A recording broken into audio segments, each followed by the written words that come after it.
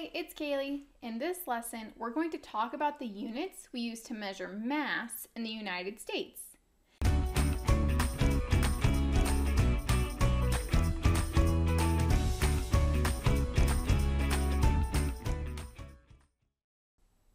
Most of us have used or heard the word pound before.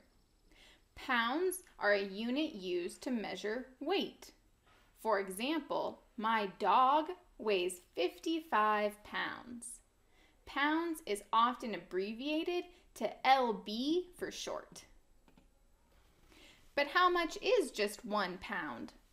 A soccer ball is about 1 pound, and a loaf of sandwich bread is about 1 pound.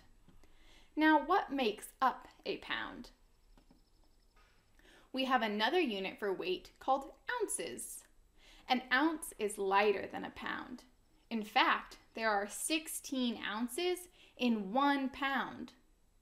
For example, when my dog was born, he weighed 10 ounces. We can use the abbreviation OZ for ounces. So how much is an ounce?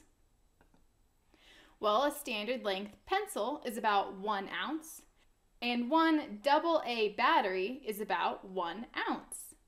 So if 1 pencil is equal to 1 ounce, then 16 pencils would be equal to 1 pound. Remember, we know this because 16 ounces is equal to 1 pound. So if this soccer ball weighs 1 pound, how many ounces is it? That's right, it's 16 ounces because 1 pound is equal to 16 ounces. Let's try a trickier example. A soccer coach carries a bag of 5 soccer balls. If each ball weighs 1 pound, how much does the bag weigh in ounces? So if we have 5 balls, let's draw them out there. There's 1, 2, 3, 4, 5. And we know that they each weigh 1 pound. So we can label them there.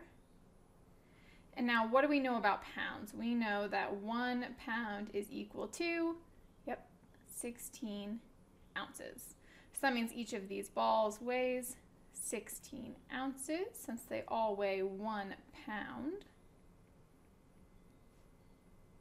So if we want to know how much each of these balls weighs together, we would need to add 16 ounces together 5 times. Now, if you know how to multiply with big double-digit numbers, you'll know that adding 16 5 times is the same as saying 16 ounces times 5. And either way, we get the answer of 80 ounces. So the 5 soccer balls together will equal 80 ounces. And now if we knew that the weight of the bag was equal to, let's say, 5 ounces, then we would add 5 ounces, the weight of the bag, plus the 5 soccer balls, which is 80 ounces. And that would give us a total for the bag plus the 5 soccer balls of 85 ounces. So that would be our total. Now you know the U.S. customary units for weight, the ounce and the pound. Practice what you've learned by doing the online games and quizzes. Have fun, and remember to always be clever. Hey!